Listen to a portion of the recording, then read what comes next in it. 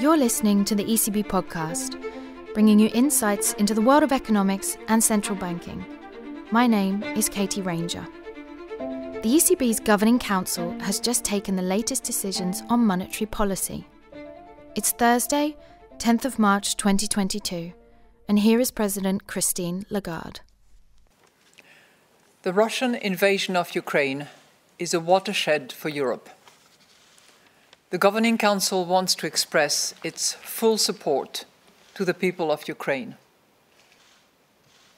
We will ensure smooth liquidity conditions and implement the sanctions decided by the European Union and European governments. We will take whatever action is needed to fulfill the ECB's mandate to pursue price stability and to safeguard financial stability.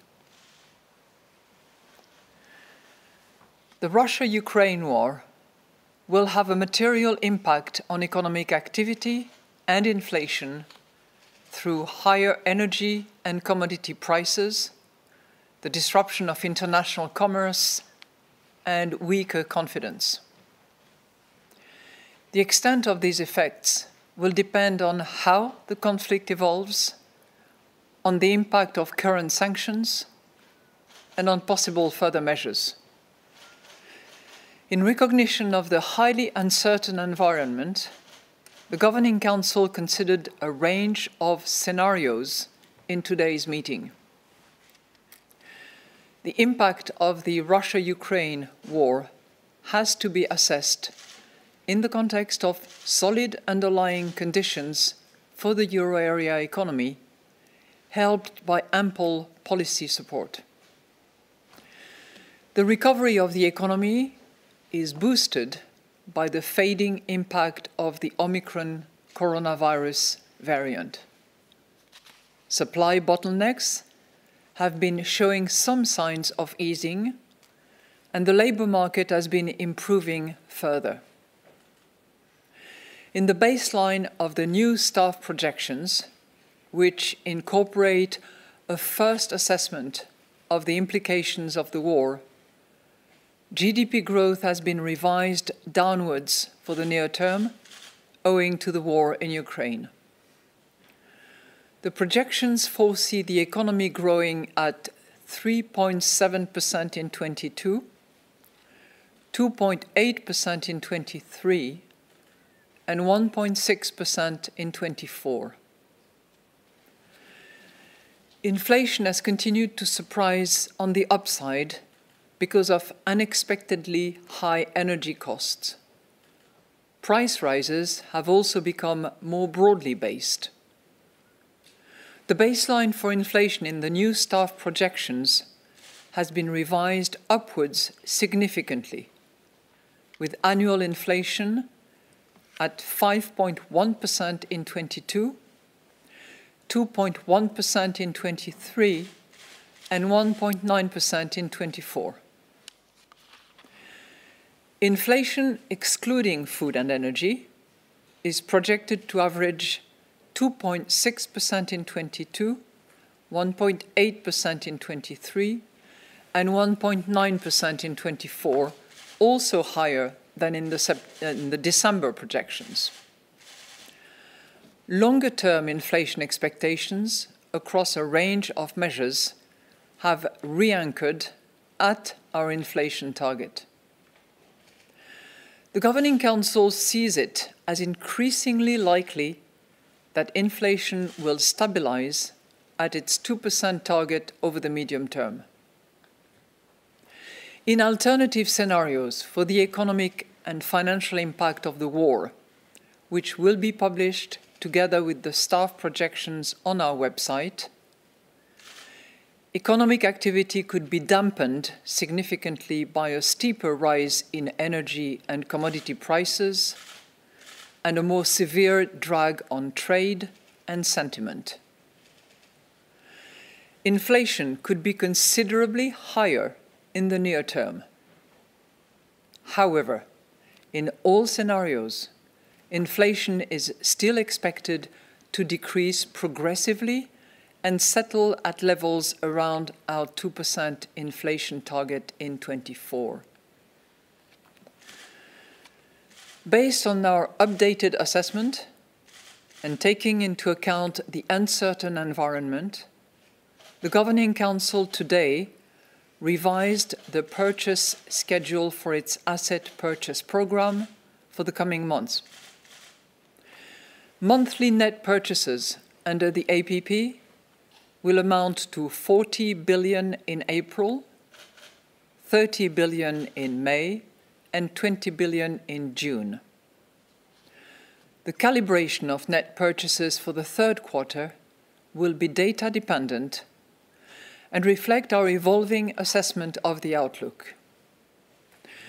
If the incoming data support the expectation that the medium-term inflation outlook will not weaken even after the end of our net asset purchases, the Governing Council will conclude net purchases under the APP in the third quarter.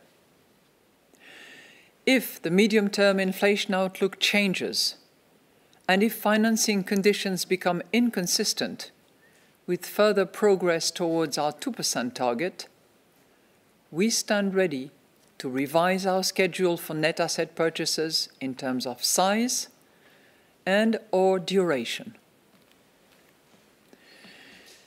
Any adjustments to the key ECB interest rates will take place sometime after the end of our net purchases under the APP and will be gradual. The path for the key ECB interest rates will continue to be determined by the Governing Council's forward guidance and by its strategic commitment to stabilize inflation at 2% over the medium term. Accordingly, the Governing Council expects the key ECB rates to remain at their present level until it sees inflation reaching 2%, well ahead of the end of its projection horizon and durably for the rest of the projection horizon, and it judges that realized progress in underlying inflation is sufficiently advanced to be consistent with inflation stabilizing at 2% over the medium term. We also confirmed our other policy measures, as detailed in the press release published today at 1:45. I will now outline in more detail how we see the economy and inflation developing, and will then explain our assessment of financial and monetary conditions. The economy grew by 5.3% in 2021, with GDP returning to its pre-pandemic level at the end of 2021. However, growth slowed to 0.3% in the final quarter of 2021 and is expected to remain weak during the first quarter of 2022. The prospects for the economy will depend on the course of the Russia-Ukraine war and on the impact of economic and financial sanctions and other measures. At the same time, other headwinds to growth are now waning.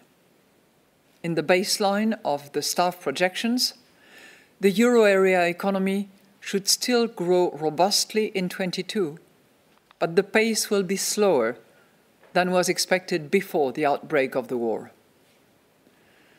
Measures to contain the spread of the Omicron coronavirus variant have had a milder impact than during previous waves and are now being lifted. The supply disruptions caused by the pandemic also show some signs of easing. The impact of the massive energy price shock on people and businesses may be partly cushioned by drawing on savings accumulated during the pandemic and by compensatory fiscal measures. Over the medium term, according to the baseline of the staff projections, growth will be driven by robust domestic demand, supported by a stronger labour market. With more people in jobs, households should earn higher incomes and spend more. The global recovery and the ongoing fiscal and monetary policy support are also contributing to this growth outlook. Fiscal and monetary support remains critical, especially in this difficult geopolitical situation. Inflation increased to 5.8% in February from 5.1% in January. We expect it to rise further in the near term. Energy prices, which surged by 31.7% in February, continue to be the main reason for this high rate of inflation and are also pushing up prices across many other sectors. Food prices have also increased owing to seasonal factors, elevated transportation costs, and the higher price of fertilizers.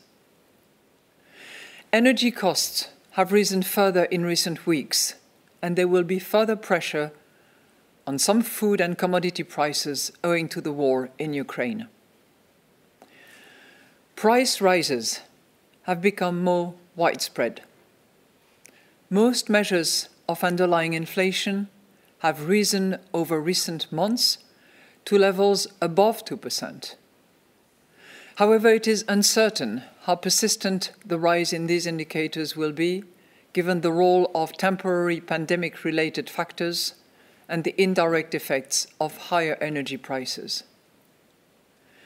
Market-based indicators suggest that energy prices will stay high for longer than previously expected, but will moderate over the course of the projection horizon.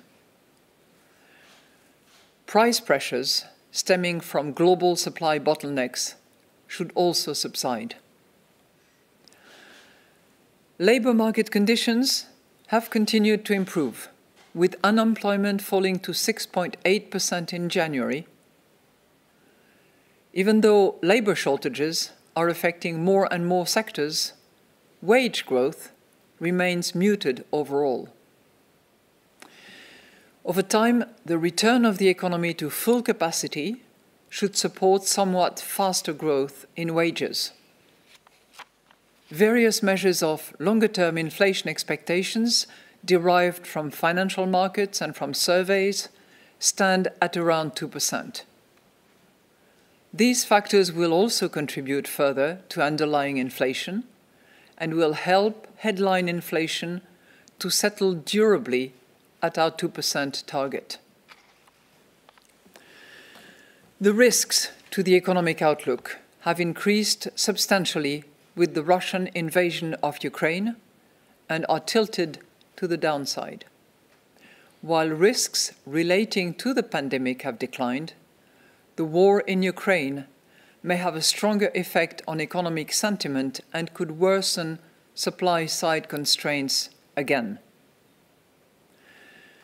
Persistently high energy costs, together with a loss of confidence, could drag down demand more than expected and constrain consumption and investment.